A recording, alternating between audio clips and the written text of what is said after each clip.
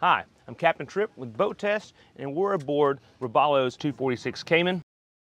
They tell us this is their most popular boat in their whole lineup. There's a lot of features that Robalo has packed into this boat, and I'm excited to show you why this boat is so popular.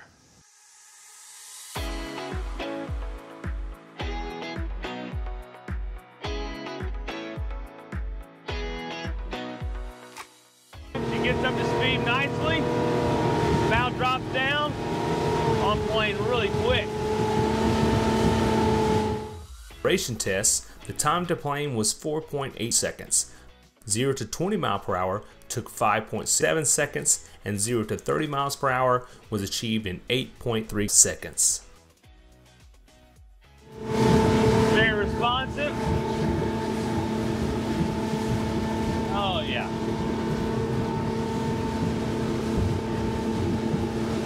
This is fun. I like it. She's just dancing on the water. And we'll do a little broad turn here. Throw us a wake in there with it.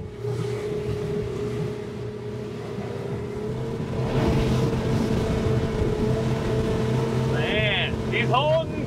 Here she comes. Wake's on the side, nice and easy. Open her up. Like a dream. This 246 is powered by a Yamaha 300 V6 with an optional jack plate. Her prop geometry was a 15 1/4 by 18 by 3 saltwater Series 2 prop.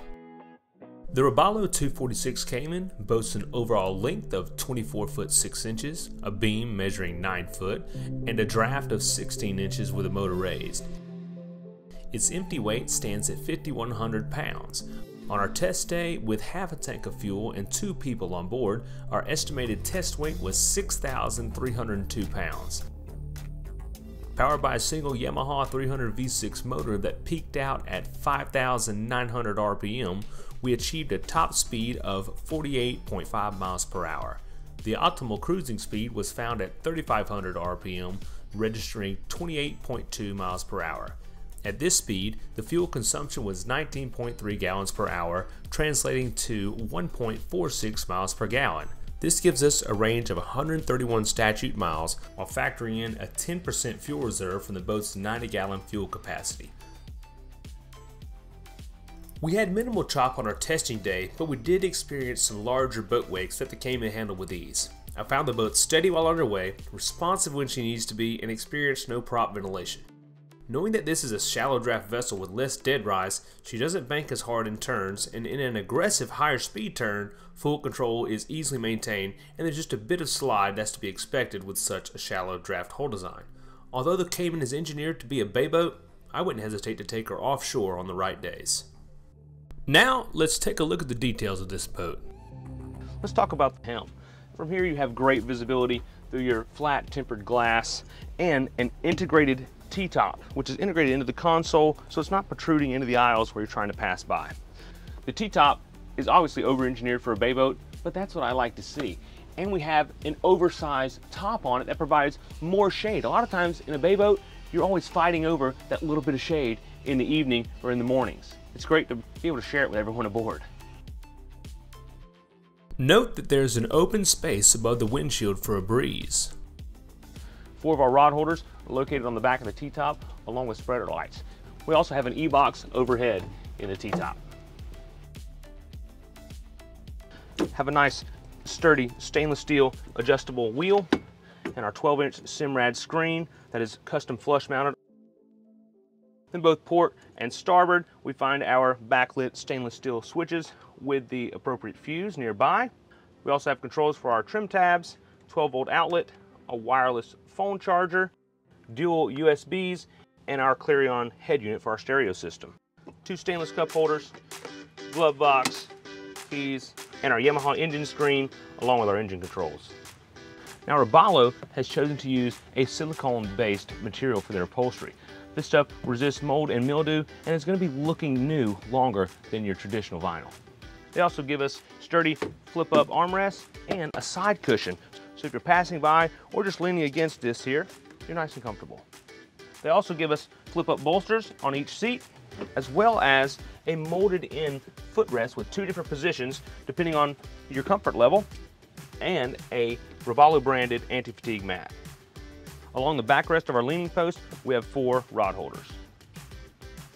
Under our helm seat, not only has Robalo given us a custom cooler, but they've solved a common problem. They have latches here that secure the cooler, so as you're underway, it's not drifting back and out from under the seat. Man, I've needed that so many times. Looking at our cap rails, I'm happy to see how wide these are. These are 10 inches, which allows you to actually walk all the way around the boat. And we also find Robalo's black caulk, which is just a sign of excellent craftsmanship. And then nice padded bolsters with their silicone upholstery, which has many advantages. Then underneath we have 2 rod holders as well as a plug for a battery charger. And I do like to see the padding here for your reels so they're not scuffing up your boat. Probably my favorite thing about the boat, aside from its overall look, is the access to the bilge. It's great to see such ease of access to all of our important components when it comes to maintenance. There's a lot to like in this mechanical compartment. First, note that the battery switch is handy and has dual crossover for the 2 standard batteries, which are conveniently located to make removing as easy as possible, and they're securely strapped down.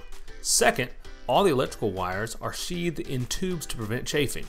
Finally, my arm is long enough to reach in and turn off both the through-hole ball valves. As I've come to expect throughout the boat, we have quality components, and that shows in this full stainless gas support with a safety latch. Right now, we're in casting deck mode with plenty of room, maybe even for 2 anglers up here. But if you want the best ride in the house in rough seas, and you have plenty of seating for 2 adults or 3 children. Coming from the stern, the first thing you're going to notice is we have 2 compartments, one on each side, for a 5-gallon bucket. Great place to store your nasty things or maybe your cast net. And one thing I really like about the Robalo line is their use of tension hinges on almost all of their hatches. And these are great because wherever you open your hatch to, it's going to hold it in place. So it's not banging around, slamming around, and you're not worried about a gas strut breaking on you. Just a really great premium feature. We also find rod holders, port and starboard, as well as stainless steel pop-up cleats. And coming a little farther forward, we find stainless cup holders. Both port and starboard, we also have these large oversized live wells, again with the tension hinges, and I like that they have put a molded divider in here, so if you have different baits, you can keep them so they're not arguing with each other. I also like the fact knowing that the live wells are both insulated to keep your bait alive longer on those hot days.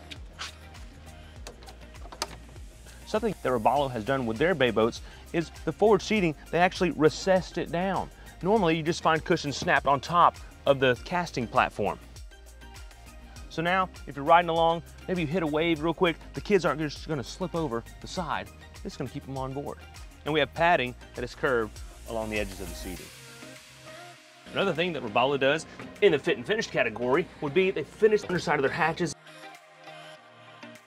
I appreciate seeing so many rod holders aboard this boat, especially nice and protected like they are here. Then we have, of course, our paddle latches with Robalo, which I do enjoy because I can just go up underneath the latch and lift up versus having to fumble underneath my cushion, mess up my snaps to get to my turn latch. And having these removable backrests make this a great place to lounge, maybe during the day or when you're cruising in smooth water. You also have cup holders and some of your JL Audio custom speakers. And something else that Robalo gives us is a removable table that can be placed here. With our short leg in and our additional cushion, this converts to a large sun pad. But it can also be lowered down to the level of our hatches. We can remove our cushions and it creates a large extra casting deck. And under our hatch here, we find a live well with our tension hinges. Now something about this live well that Robalo does is we have our Yeti style plugs. This is a lot better than your traditional rubber plugs you're trying to get in there. They just never work right. This, you know it's going to be working when you screw it in. Just forward of that, we find our anchor locker as well as 2 8-inch bow cleats. Robalo managed to fit a head under the console of this 24-foot boat, and one of the ways they did is by incorporating this forward-facing entryway. This approach is one we don't often see, but it makes entry and egress a lot easier than a door on the side of the console. Our test boat is set up for storage, but there is room for a portable toilet. Robalo is one of those manufacturers that allows you to build and price their boats right on their website. It could save you some money and make sure you get the experience you're looking for. For example, Robalo gives you a choice of 8-hull gel coat colors. You have the choice of a 250 or 300 horsepower engine and hydraulic or digital steering. And having tested her with a 300 horsepower engine, we know what she'll do. You also have a choice of 7 3-tone upholstery color schemes. Pick your favorite at no charge. The T-top is an option, and as I mentioned, everyone should have one. This one is particularly well done with the integrated glass windshield, powder-coated aluminum supports, robust build. I think it's worth the money. If you want to keep the glare down on your windshield, consider one of the 7 dark tones for the overhead of the T-top. White is standard. Robalo will install an optional multifunctional display and the related wiring as well as sonar for just over $5,000. If you want to have a stereo on your boat, my experience is don't even think about doing that yourself. The wire runs and connections are problematic on a DIY job, and Robalo has worked with JL Audio to work out the best setup and placement for excellent audio. Robalo will install a Minn Kota trolling motor for you for $4,000. Trim tabs are needed in most center consoles for balance, and the price is right. Finally, the 246 Cayman comes standard with a tandem axle trailer. That's about it for our buyer's advice, but no matter what you decide, you'll have a boat with good bones under you. That's our features walkthrough and performance evaluation of Robalo's 246 Cayman. I'm Captain Trip Smith with Boat Test, and remember, life's better on a boat.